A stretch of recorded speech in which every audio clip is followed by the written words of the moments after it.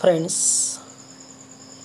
through this presentation I am going to explain you how to estimate a nickel by EDTA method. Chemicals required for this experiment are 0.01 molar EDTA solution, 0.01 molar zinc sulfate solution, ureochrome black tea indicator, buffer solution of pH 10, solution containing nickel, murex indicator, or it also called as ammonium perchlorate. The apparatus required for this: burette, conical flask, pipette, volumetric flask, Wattmann filter paper number 41, and balance. Procedure for the standardization of EDTA solution. For this we have to find out the exact molarity of EDTA solution. Then wash the burette with distilled water and rinse it with EDTA solution. Fill the burette up to the mark with the help of 0.01 molar EDTA solution. Then pipette out 10 ml of 0.01 molar zinc sulfate solution in a titration flask.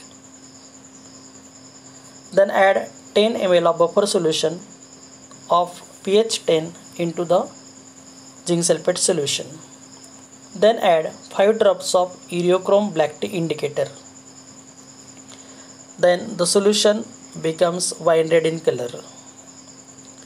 Titrate the same solution with the help of EDTA solution. For that we have to run the EDTA solution from the burette drop wise into the titration flask. Then the solution in a titration flask is a wine red color, then it becomes a blue. That is the end point of titration. Here the burette reading is 10.5 ml. Repeat the same procedure and take 3 more readings to get a constant burette reading. The reaction is shown there, how that indicator changes the color. The solution in burette is 0.01 molar approximate EDTA. Solution in pipette is 0.01 molar zinc sulfate. We have taken 10 ml here. Indicator is ureochrome black tea indicator. End point is wine red to blue. Observation table is here. In this we get the constant burette reading 10.5 ml. Then calculation of exact molarity of EDTA. EDTA is equal to zinc sulfate, that is M1V1 is equal to M2V2.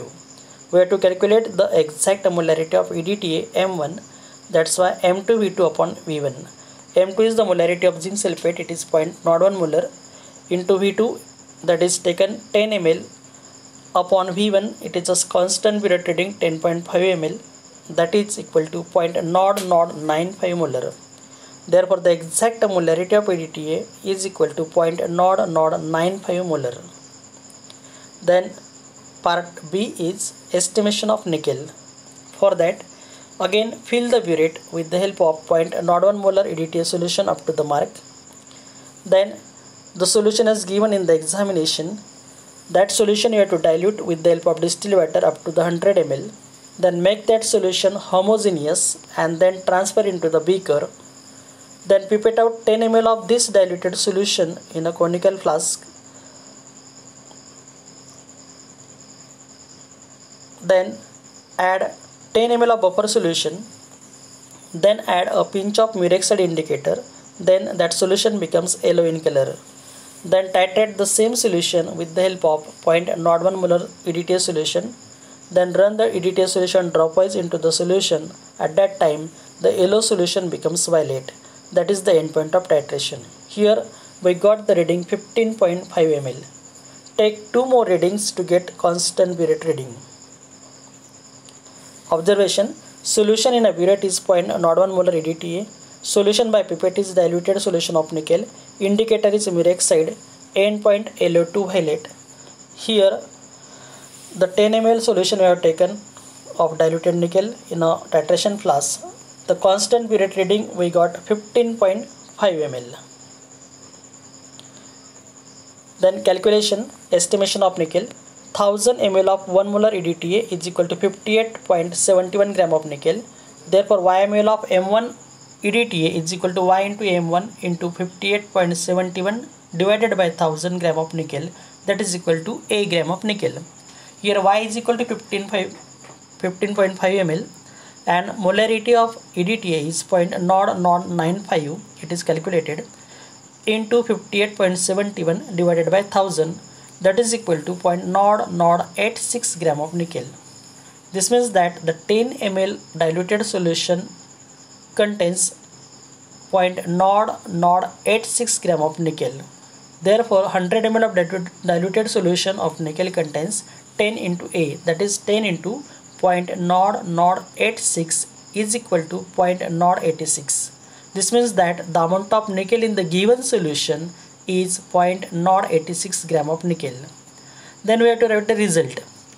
In this, molarity of EDTA is find out, that is 0.0095 molar.